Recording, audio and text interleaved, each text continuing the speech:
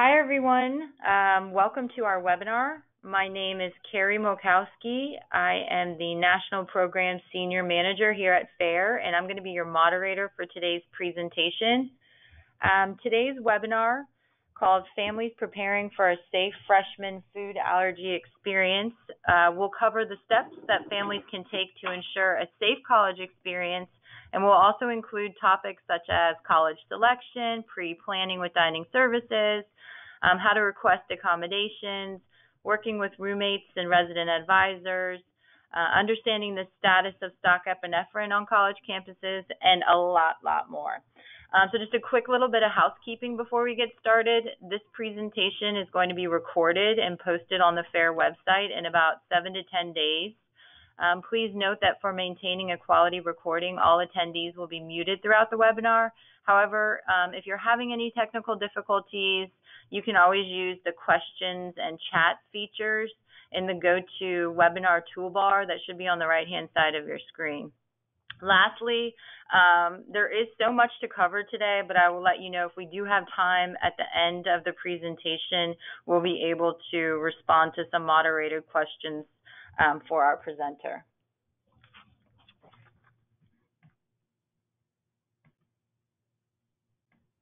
So moving on to, without further ado, I'm delighted to introduce today's presenter, Beth Winthrop. Beth has had a long career as a clinical nutrition manager and dietetic internship director for Sodexo Healthcare, spending the past 8 years with Sodexo Universities.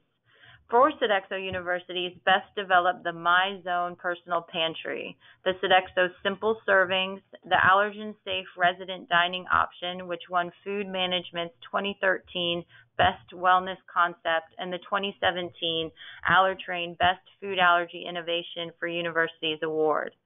After contributing to the development of the FAIR Pilot Food Allergy Program for higher education, Beth spoke at FAIR's College Summit in April 2014, the FAIR National Conference in June 2014, Culinary Intelligence Summit in June 2014, the National Association of College and University Food Services National Conference in July of 2014, Cater Source in 2015, and then again the NACUF Southeastern Regional Conference in March 2016.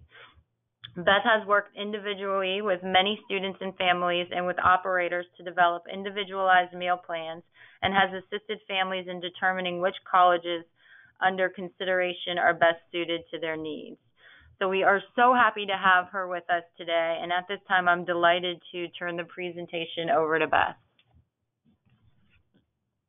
Thank you so much, and I'm very glad to be here with all of you today. And a lot of you might recognize a picture like this from being on one of the FAIR walks. So these are all a wonderful family of children with food allergies. I am also a food allergy mom and a food allergy auntie. So this is all very close to my heart as well. So here's the agenda. I could very easily have talked about this for 3 hours because there's just so much. So I will try to move right along and try to save some time for questions at the end. But we're going to talk about why are the college years dangerous? Obviously, they're leaving the nest. What do students want? Because it's all about them. Some steps to try to find the right college or narrow it down. Understanding a little bit about meal plans, some of the resources for finding colleges, including some of the wonderful FAIR resources, how to plan your visit, what questions you might want to ask. Again, lots of information on the FAIR website. I want you to understand a little bit about operations and dining systems so that you can kind of understand the other side of the fence, and then a quick update on stock epinephrine. So as we all know, there has been a very big increase in food allergies, so that is bad in that we have a lot more people with food allergies. But I think the message has finally gotten across that this is a very important topic. And I don't talk to operators like I used to some years ago who said, oh, we don't have any food allergic students on our campus, because we know that that is not true. So why is college age a dangerous age for people with food allergies? They are, again, leaving the nest. They don't have their mom and dad reminding them about their EpiPen every single morning. They're not preparing their own food. Sometimes they do dangerous things like just trying something, maybe thinking it'll be okay.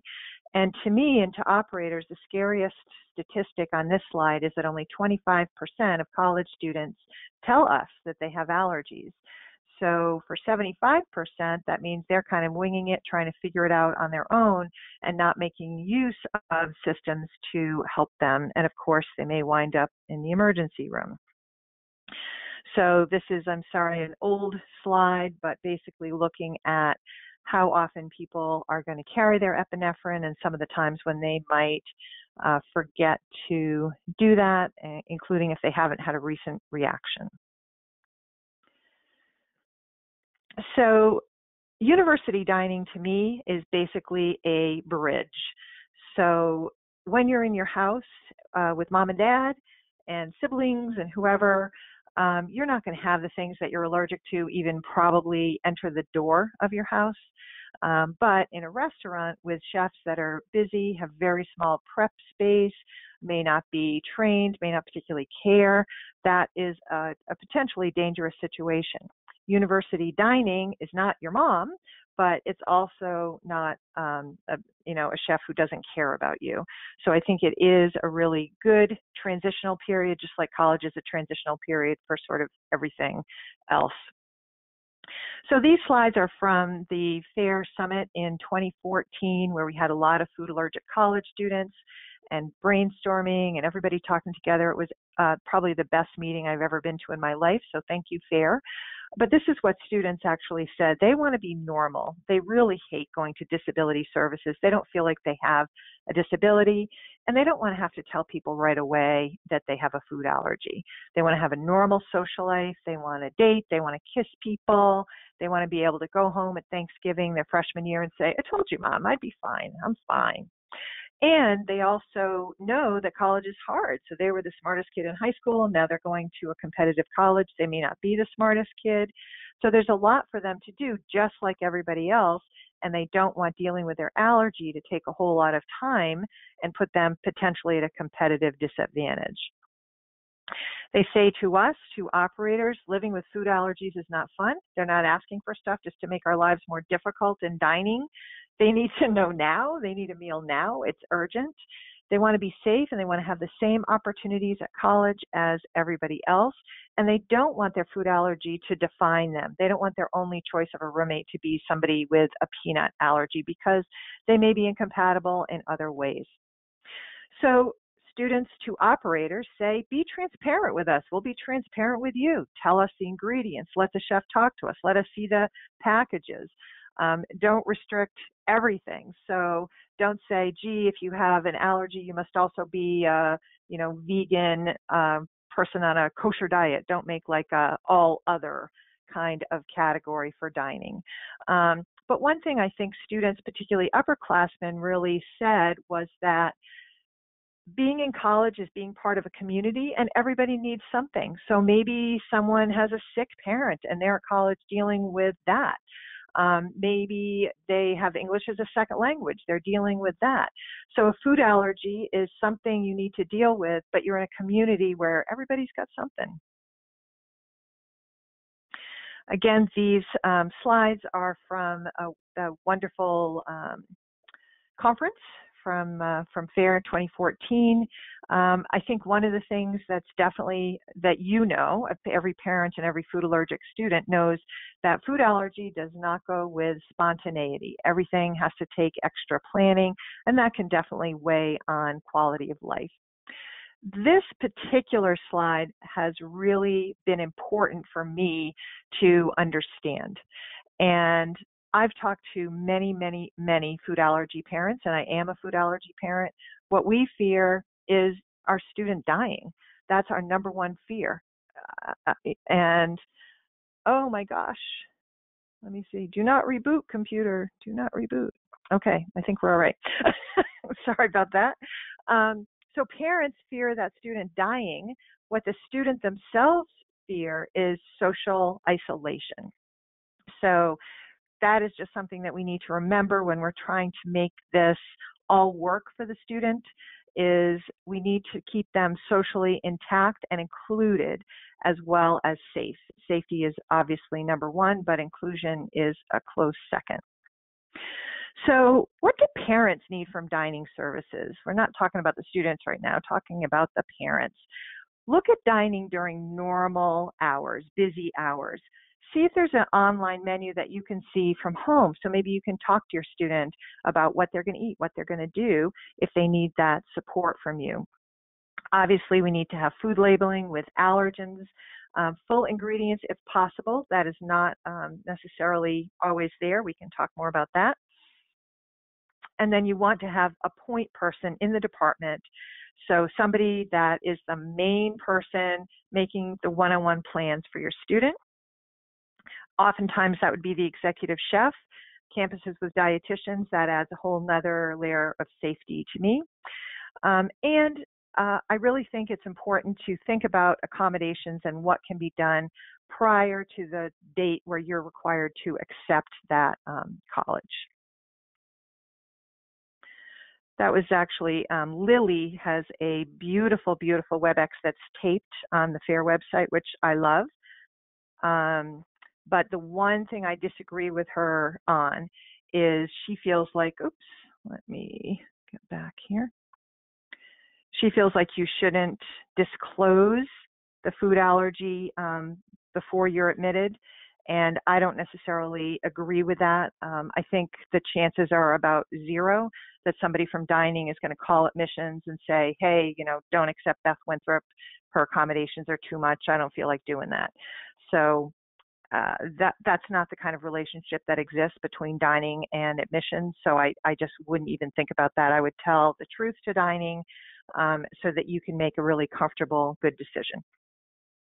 So how do you choose the right college? Again, Lily's slideshow on the FAIR site has really great student perspective about this, but you need to think about all the other things about colleges. Academics, what does it cost? Where is it located? And really, what do you want to major in? What's good for that? All those things. Then you want to take your big long list and cut it down to a shorter list for what's realistic for you. And then maybe start looking at the university websites and dining websites, looking at the FAIR and other databases, planning your visits really well. And then once you've made your decision, then you get in touch ahead of time, get that plan in place. And good communication is essential. So NAU and Fairfield University, two very, very early adopters of simple servings, nice choices for food allergy families.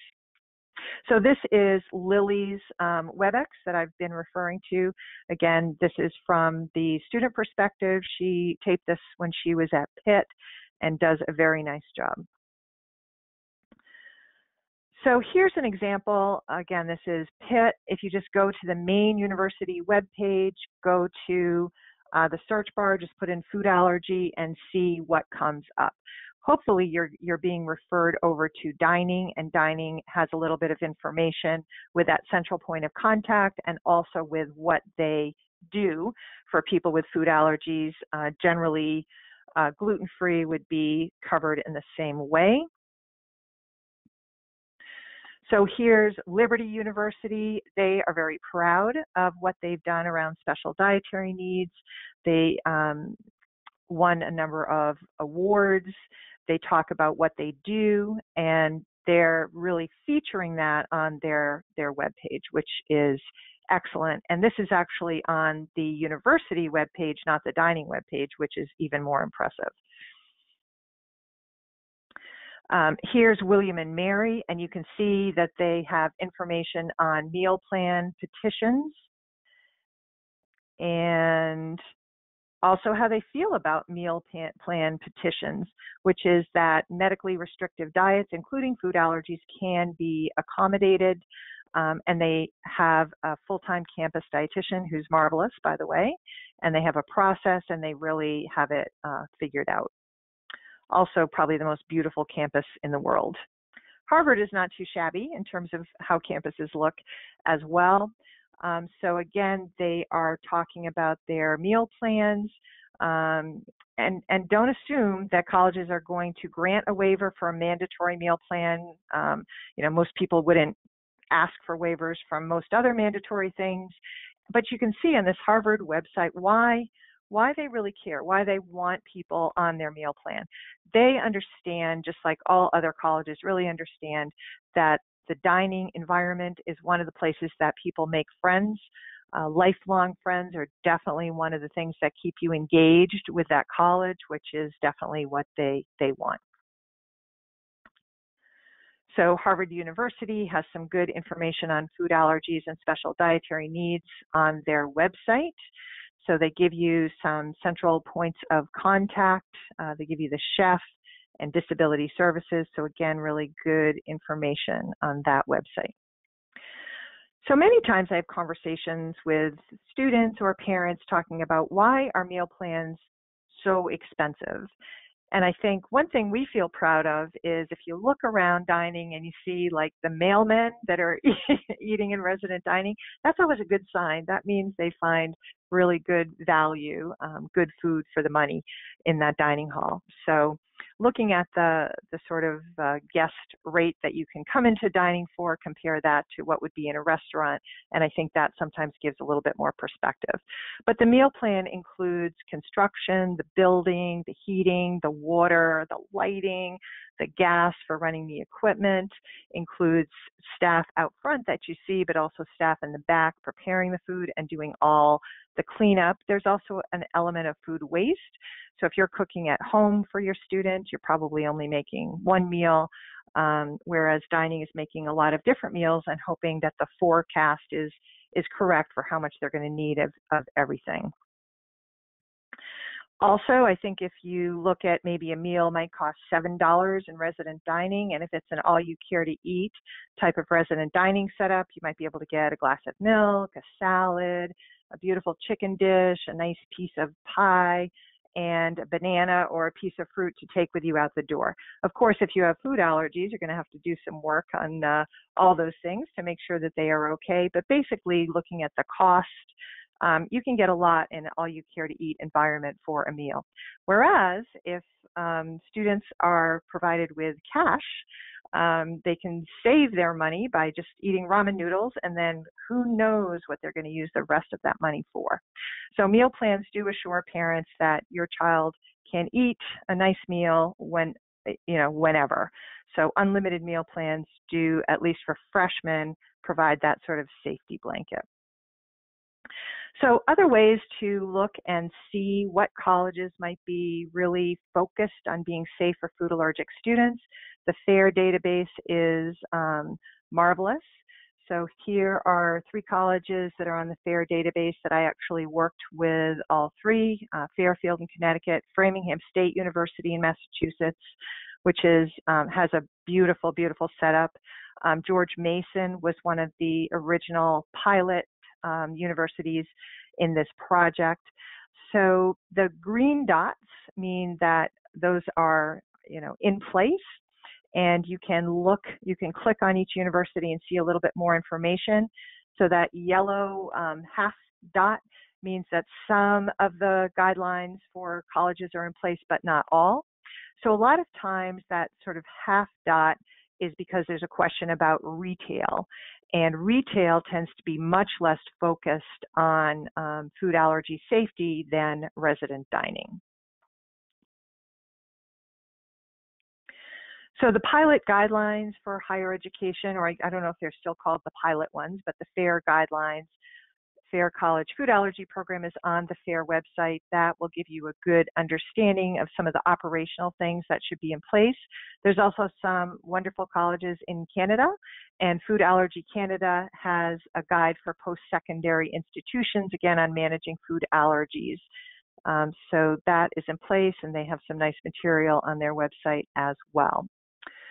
So if you look on the FAIR website, this is the link going to college, and there are terrific resources here for future college students, lots of information, including information about what conversations you should have, what questions when you're visiting different departments on the college campus. So this is just an example of, sorry. Let me get back here a little bit. Okay, this is, oh, only when I'm being taped, right? Okay, so this is an example from the FAIR website of some of the things you can think about doing while you're still in high school to sort of practice what college is going to be like. So communication, if you're going to a restaurant, really working on running the show. Hopefully, for most food allergy families, you have a restaurant or two where you are a regular and they understand what to do and you trust them. Thinking ahead, asking questions. Am I allowed to bring my own mini fridge? So I have that myself, private microwave, things like that. And also just trying to think about being a little more independent to practice for going to college.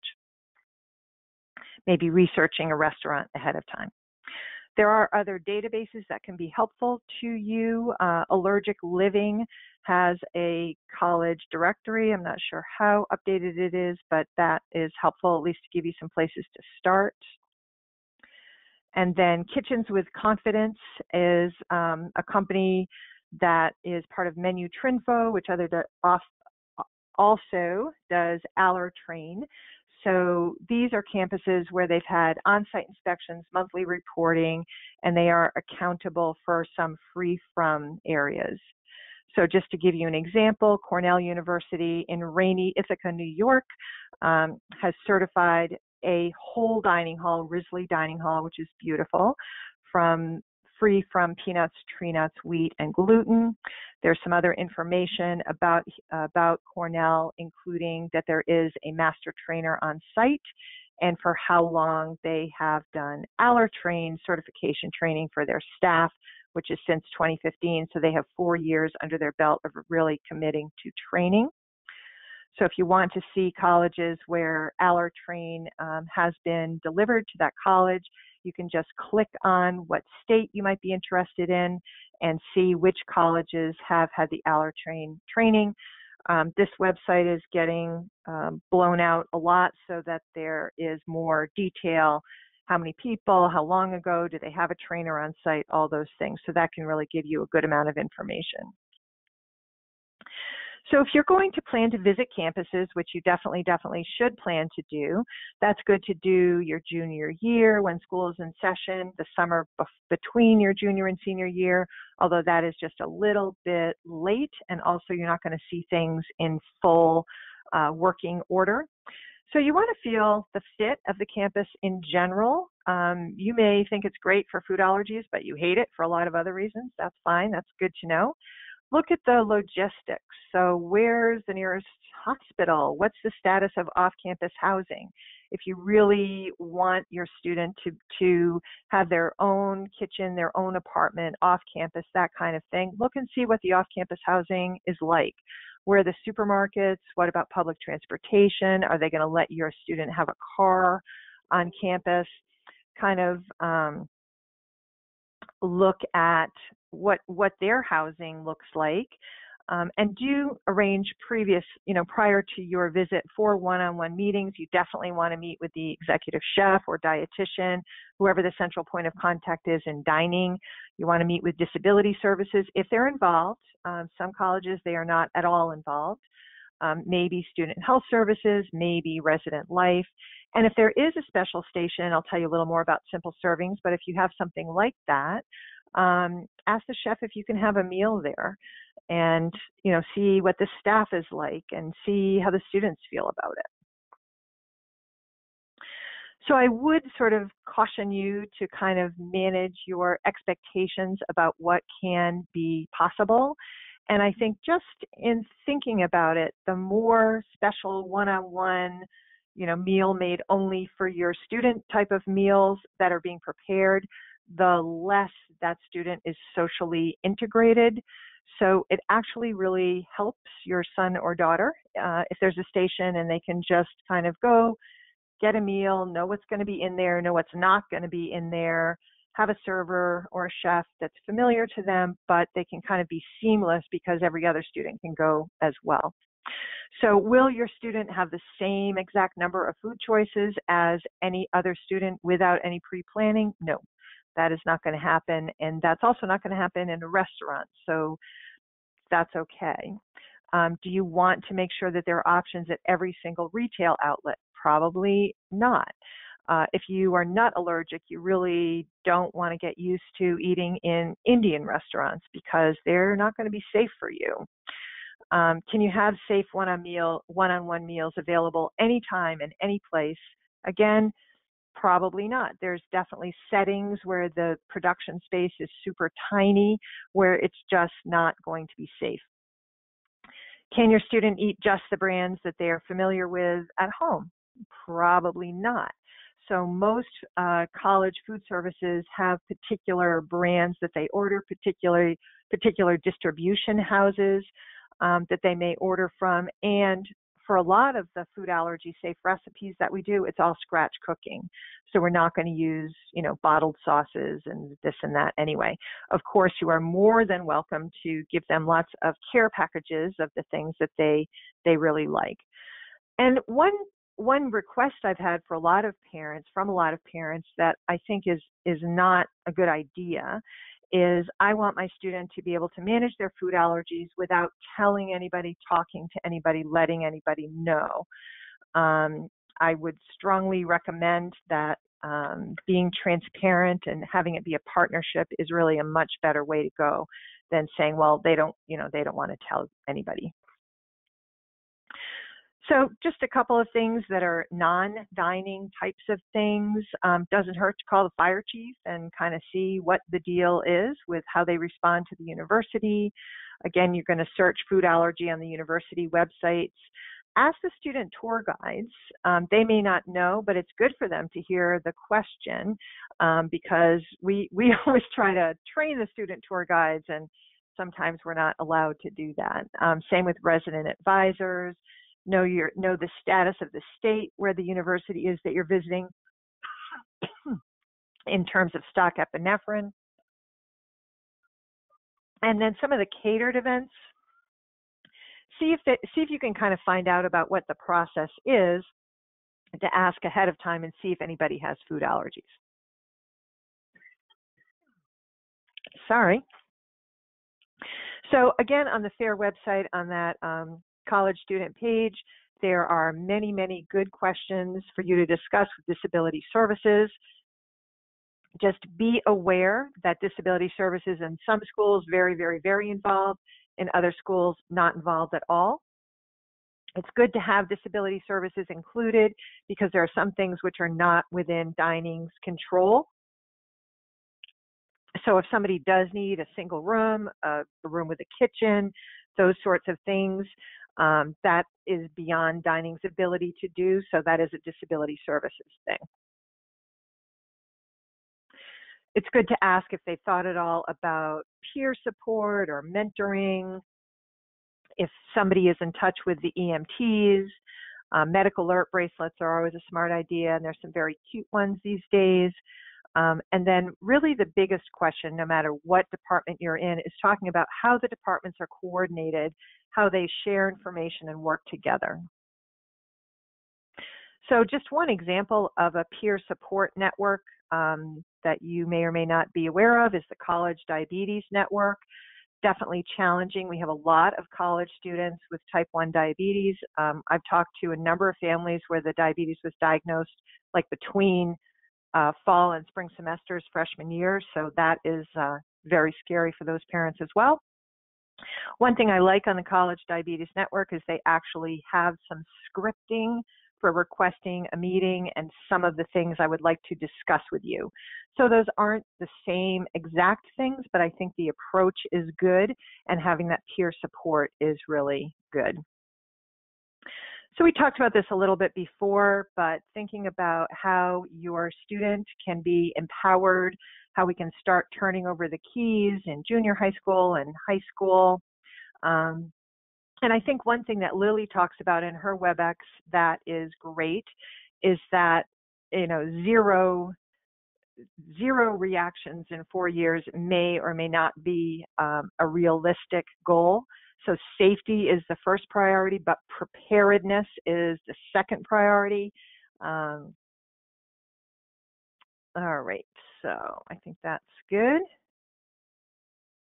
So let's talk a little bit about what we do in dining. What are some of the things we do operationally to try to create that safe environment for food allergic students? So we need to understand our ingredients, and we need to watch for any substitutions. So everybody in the department has to be in on this. The person that's probably going to notice the substitutions the most is actually going to be the guy who receives the shipments on the loading dock. So that's a person that needs to be trained. Reading labels. I have a lot of questions from operators saying, well, this food says may contain. What am I supposed to do about that? And basically what I say is, if you have a label like that, or if you called the company and they explain their procedure, just be as transparent as you possibly can. For our special stations like simple servings, we would not use something with may contain, but for other areas in the dining venue, that would be what we would do. So we need to make sure the recipe is printed and followed. We need to take steps to avoid cross-contact in the back of the house, which is our preparation area, the front of the house, which is where we are serving your students.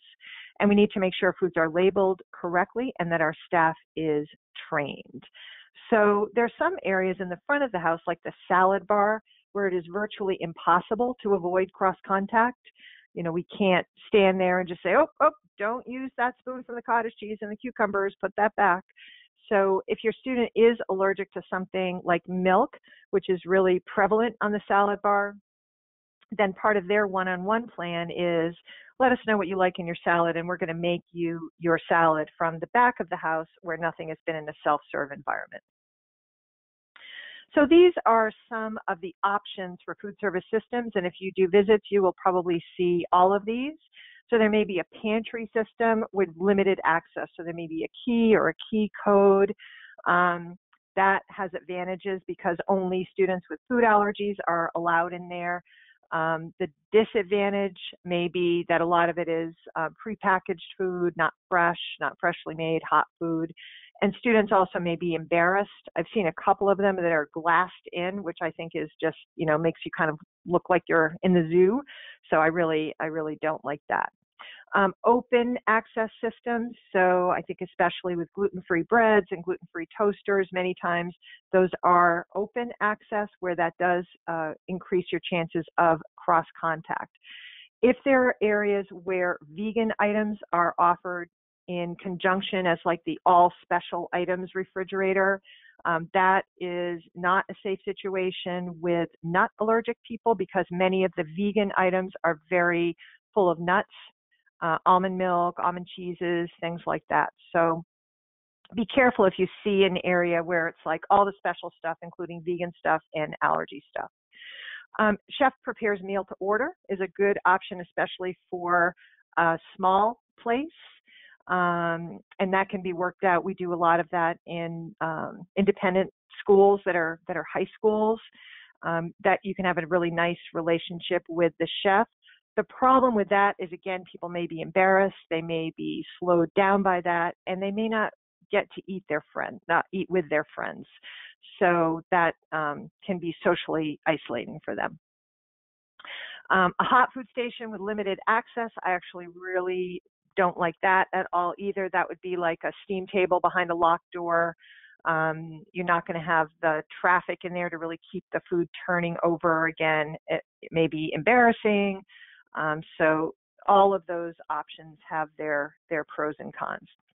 There's lots of creative solutions. At Holy Cross, you can pre-order your meal one of three ways. You can order it hot and ready to eat. You can order it refrigerated. You could take it with you, or you can order it hot to go to eat somewhere else. So that's creative, and I think Holy Cross does a nice job as well. In Sodexo, there are a number of resources, programs available. There's a food allergy toolkit with policies and training and signage. You can always do a one-on-one pre-plan, look at the menu, talk about what you're going to do, Tuesday we have baked fish, but it has breadcrumbs on it, so we're going to make you plain baked fish, and so forth.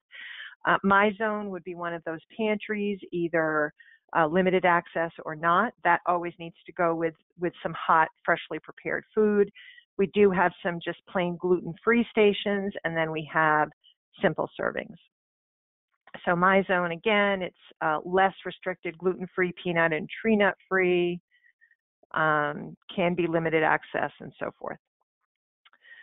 So simple servings is the best wellness concept in 2013, 5 other national awards. To me, that is great. The thing that really means more to me, though, is I feel like the parent groups really know what simple servings is and, appreciate how it works. So that's the big deal to me. Here's an example of the simple serving station at University of Idaho. One thing we do there that's really fun is they have a dietetic internship program for postgraduate dietetic students, and they all work for a couple of weeks at Simple Serving so they can really understand how it all works.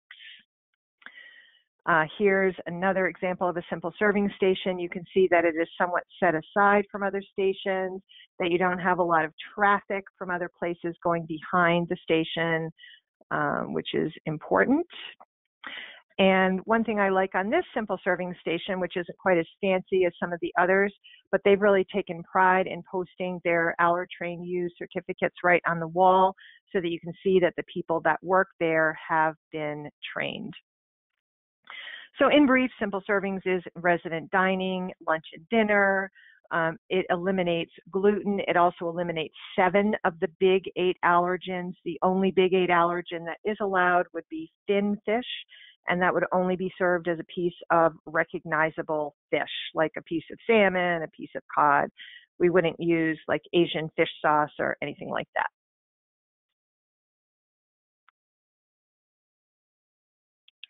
We also would take a lot of precautions back in front of the house to minimize cross contact. So just some of the other things you might want to think about: catering, athlete travel meals. If you do have somebody on a sports team or using the weight room, that's something to really go to those areas, take a look, and see what's available. Are there peanut butter crackers all over the place or something else that would be dangerous? Summer camps, orientation before all the upperclassmen come.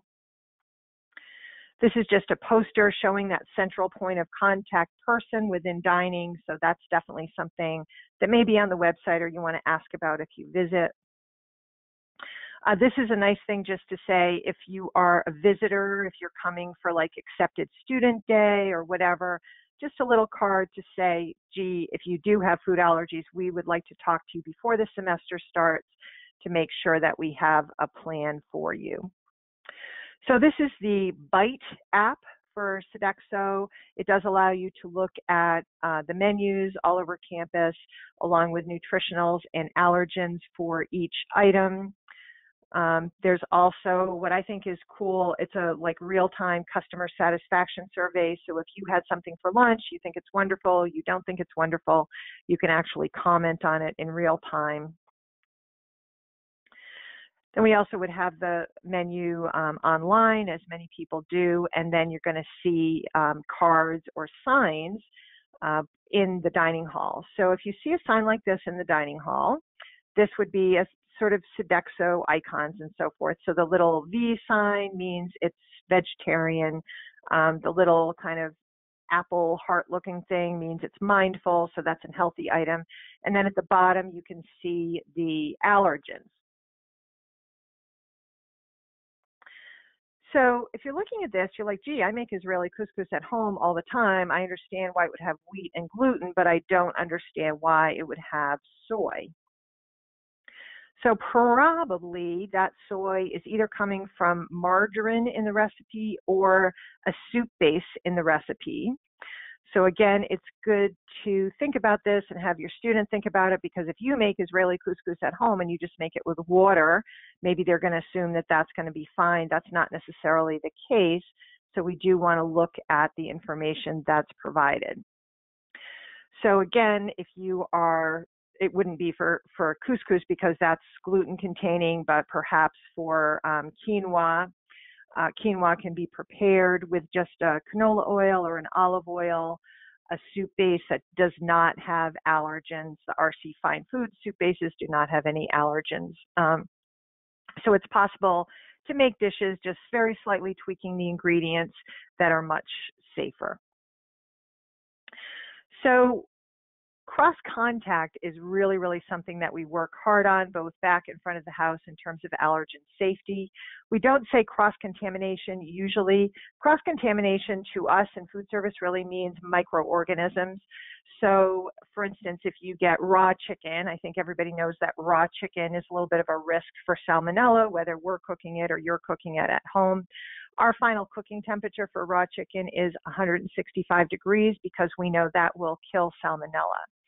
So that is a situation of looking at cross-contamination. Maybe that chicken juice can, touch some other food that might not get to 165 degrees.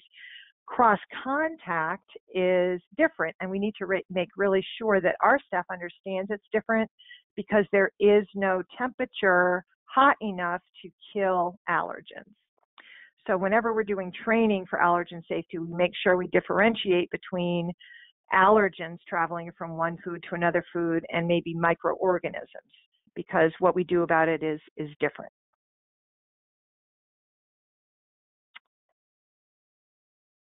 All right.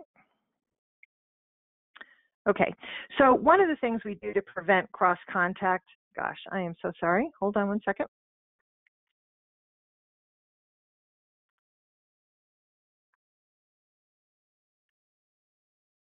One of the things we do to prevent cross-contact in our back of the house areas is we would use the purple smallwares that you've probably seen. There's nothing magical about the color purple, but it does help to remind us to keep all those utensils separate. So that's something that you probably would see in the front of the house in a simple serving station, and we would have in the back of the house for our staff to keep everything separate. I'm going to leave this stock epinephrine. Maybe we'll talk about it now. So stock epinephrine is something that people ask about fairly frequently. As you know, in your own family, epinephrine is prescribed by one doctor for one patient. States have different rules and laws about how stock epinephrine works. So stock epinephrine obviously is not for one patient, just like the EpiPens or whatever that you buy. It does outdate, so that needs to be checked. We do have to really train people on what to do about it. I really like this emergency kit box, which you can open with a key, but you can also like break the glass and get in that way if the key cannot be located quickly. And obviously, stock epinephrine can save lives. So on the FAIR website, you can go to the Advocacy Action Center, and you can see a list of all the status in every different state. So not only in the state that you live, but the state that you might be visiting colleges in. And then there is also information about the actual universities and their access to epinephrine. All right, well, I really did talk fast here. That's very good. And I want to let you know that I really appreciate all of you being on the call today. I appreciate what you are going through and how brave you all are to send off your college student. I remember crying like a baby when I brought my daughter to college, and she wasn't even too far away, and her food allergies were very, very manageable. So this is a big thing you're doing, sending your students on their way.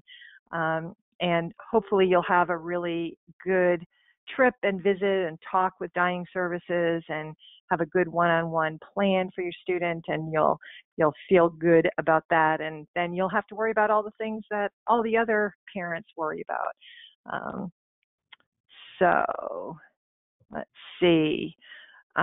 We do have a good 15 minutes for Q&A, so that's nice. And I'm going to ask myself a question because there was something I forgot to put a slide in about. and that is, what about alcohol in college? And I think Lily in her WebEx has a nice slide about that. So alcohol is kind of a reality about the college social scene, and it's definitely something that needs to be talked about with your teen students as they go to college, or even if they're in high school. Alcohol can include allergenic ingredients to start with, and it can also reduce the inhibitions that would cause you to say, well, I don't know if that's onion dip or clam dip, but I'm going to just try it and hope that it's onion dip because I'm allergic to clams. So you definitely want to have that conversation, because that is something that is going to come up. Do we have any questions at all? I'm not seeing any in the chat box. Yeah, Beth, thank you so much. We really appreciate that. That was a ton of great information. You are such an expert. So, again, thank you for being here. And we do have some questions. Luckily, I've got my colleague, Christy Grimm, who's the director of our college program, right next to me, and she's been fielding a lot of these questions that have come through the chat box. But there's a couple that I'd love your advice on. We have one from a listener, and the question asks, what is your first step or your first point of contact when you're considering a college? Like, where do you first start? Is it disability services, dining services? Who should that first conversation be with? Well, what I would do as a very first step is I would go to the college website, type in food allergy in the search bar, and see what comes up. And that will give you a little bit of information about, do they have a process that goes through disability services? If it were me, what the person I would start with would be the general manager of dining. And I would just call up and say, hey, this is Mrs. Winthrop. My daughter Jen is looking at coming to your university. She has multiple food allergies, and I'd really like to talk to you about what your systems are for food allergic students. Because you can assume that everybody has at least thought of it a little bit before. And I think the response you get from the general manager will be really, really helpful. So I know many colleges want you to start in disability services, and that's fine. But, you know, if the general manager in dining says, oh, well, we don't have a system because we don't have anybody here with food allergies, you can kind of cross that place off your list regardless of what disability services says, because the general manager is not on board. It would be very unlikely that anybody would say that to you. But I mean, that's where I would start, because it would allow you to rule someplace out. Right. Yes, that makes a lot of sense. Thank you. We got a couple questions in the house of dining, or kind of the dining hall. How do you adjust signs for students if there was a substitution and the allergen information has changed? That's a great question. So first of all, if we're talking about simple servings, that would never happen. They wouldn't serve that dish if there was a substitution. They would serve another approved recipe. Now, if there's a run out and we have a corn tortilla dish somewhere, and we ran out of corn tortillas and we're going to replace them with a wheat tortilla, when I do the Allertrain U training, which I've done for thousands and thousands of managers and chefs, I say, look, just pull that little Sharpie pen that you have out of your pocket and just change the sign with the Sharpie right in real time. Then if you want to get the marketing person to print out a pretty looking sign, you can, but make sure that the sign is correct in real time. So that's what I tell people, but I haven't trained everybody in the world. So what I would recommend doing is look at the item if you're a student and see if it kind of makes sense. So look at the item. Does it look like it has melted cheese all over it and you're allergic to milk, even there's not milk on the sign? Take a look and then ask.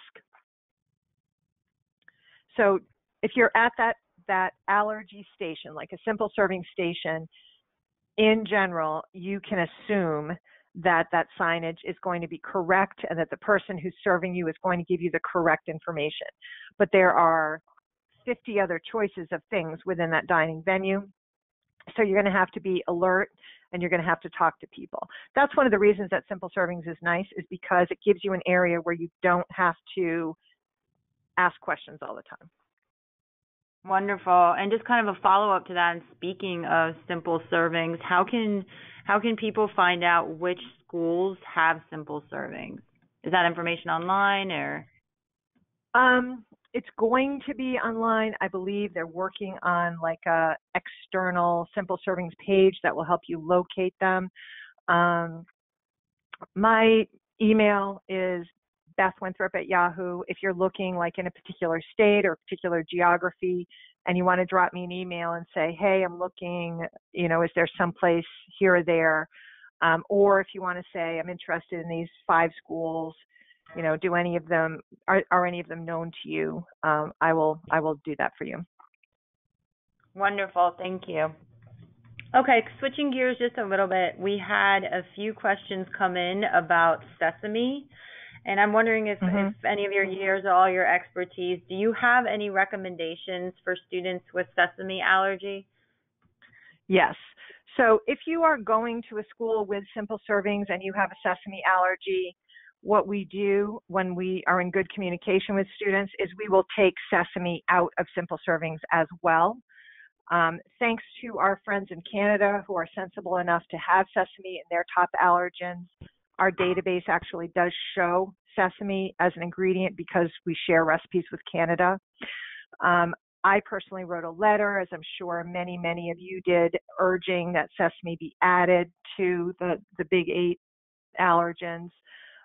It's hard because just the way it is for you at home, it can be in natural flavorings, it can be in seasonings, and it might not necessarily have sesame printed on the label. So, scratch cooked items, talk to the chef. A sesame allergy is difficult to manage. One thing I learned when I went to Canada is that almost every single commercial bread that's sold in the United States, when you look at the label in Canada, shows a sesame allergen. I'm sure you know that because I'm sure you've been making your bread at home just like my sister does because her daughter's sesame allergic. So that's not an easy one. Hopefully it will get better. But if you are somewhere that has a special allergy station like a Simple Servings, I would ask them to also ban sesame from that station. And for Simple Servings, there's only a very small, maybe 2 or 3 recipes that would be there that would have sesame anyway. Wonderful. Thank you. That's great advice. Can we talk about alcohol a little bit again? We actually had a couple questions come in about it. And what is your advice, or do you have any suggestions as to how a student should approach that? I know it's such a big part of, going away to college, and if you have any kind of suggestions. Well, honestly, my suggestion is stay sober. Because the risks are just big risks. If people are all drinking out of common vessels, you might have somebody that's been eating peanuts. If you're drunk, you may lose the ability to care about things, lose the ability to say, I'm not falling down drunk, I'm in anaphylaxis. I just think it's a very risky thing. So I guess my actual advice would be to give them some grown-up advice, like, hey, I know you want to seem like you're drinking, but get seltzer water and put a lime in it, or bring that in your pocket or bring it in your purse so that you look like you are drinking a gin and tonic, but actually you are just drinking seltzer water. And then people like to have a designated driver or somebody to help them, and you might be that guy, and that's not always the most fun thing. But it might make you a trusted friend, and it's just dangerous. And I know if you listen to Lily's WebEx, she'll basically say the same thing of just like, you need to be in control of the situation. You need to not look like a drunk person when actually you're fighting for your life. Yeah, I was actually just about to suggest listening to Lily's webinar again, because it really is a great perspective from a student, and she talks about all of those issues like dating and kissing and parties and alcohol. So definitely recommend the parents on the call to share that with their teens. So thank you. If I can Yeah, just and jump again, back a step. Go ahead. I love Lily's WebEx. I think it's great. The only thing she says, which I really do fairly strongly disagree with, is not to disclose the food allergy because it might affect whether you get admitted. And I mean, I have never talked to a general manager that it would ever in a million years occur to them to call admissions and say, don't take this kid. Never. So, Right. talk to the general manager, feel comfortable about your decision for that school. I agree with that, and FAIR also does as well. So thanks for pointing out that difference. We got a question. How do you handle a dining manager who says they cannot guarantee the food is safe? To me, a lot of times that's a training issue. And a lot of times that also is a conversation that you can help manage. So if you put yourself in an adversarial type of way, and I get it. I know you're the mama bear, you're defending your young. I completely get the hormones and the feelings about it. But if you say to a food service manager, can you guarantee that this is going to be okay? They're going to say no. So if you kind of ask them for that language, that's going to be how they react. Now, if you say to them, let's talk about all the different ways that you and your staff really work to make this environment as safe as possible. And something that I've had parents say to me that really just touched my heart is for parents to say, you know what? We've had food allergy reactions on our watch. We know we've had to do a lot of things. We've learned a lot. It's been a process, but let's work together to try to make it as safe as possible. And we'll also make sure our student is as prepared as possible. So it's scary from an operator perspective to be asked for a guarantee, because then you're thinking well, what if something absolutely crazy happens? What if someone decides to throw almond milk all around the storeroom and nobody knows it happened? So crazy things could happen. We're never going to be 1,000% there, but it's important to have that conversation saying, look, we have the same goal, and we're not asking you for a guarantee. We're just asking you to share with us all the measures you take, because I know you don't want my kids to have a reaction in your dining hall. That's the last thing you want. That's the last thing I want. We're on the same team. So I think that if you're getting that kind of pushback, it could just be a conversation problem or a training problem.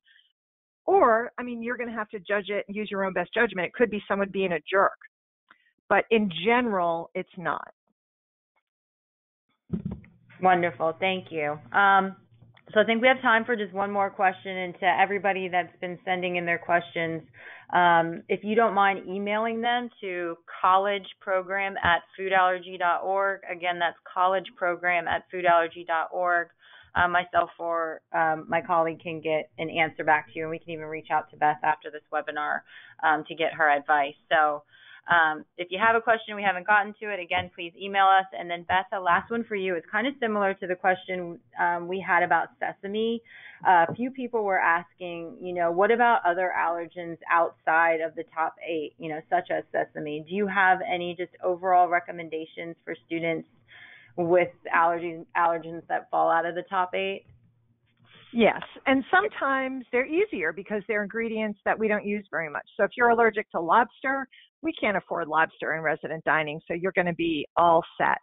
If you're allergic to something a little more common, maybe you're allergic to red bell pepper or cilantro, the best thing for you to do is, if it is a simple serving station and you have multiple allergens, you can just ask the chef, hey, can we not use red bell peppers in any of the recipes? Because I'm also allergic to those. That may be able to happen. Or you can just talk to the chef. And to some extent, say you're allergic to crab. You're probably going to be able to tell from the recipes. Well, that would show as a shellfish allergen anyway, so not crab. But I don't know. Many times you're going to be able to tell from the recipe or the recipe name that it might have your allergen in it. And I guess the answer to that question and the answer to every single question is good communications. Work with the chef, take a look at the menu every Sunday night, decide, where you're going to be and what you might like to eat, and then shoot the chef one message and say, hey, I read the menu. Tuesday lunch, I'd like to have, chicken parmesan. Could you just check there's no red pepper in that for me? Thursday dinner, I'd like to have the, tilapia with Mediterranean vegetables. Could you see if there's red pepper in that? If there is, could you make me a special portion without the vegetable topping? So that is respectful of the chef's time and expertise to say, look, I took my 15 minutes, I looked at the menu, I'm feeling really good about this, but there are a couple of areas where I have questions. And honestly, I have not seen allergic reactions in people that really had that close working relationship and communication. And the great thing about that too for students is if you have a great relationship with a chef in college, you're really working closely together at, the same goal and everything, that's an experience that's going to help you when in adulthood you want to become that regular in a restaurant. You want to work with the chef to help you get safe meals in a restaurant. So being able to be really friendly and know how to communicate with a chef is probably the biggest, most helpful takeaway message for any college student with food allergies. Perfect. That is such great advice.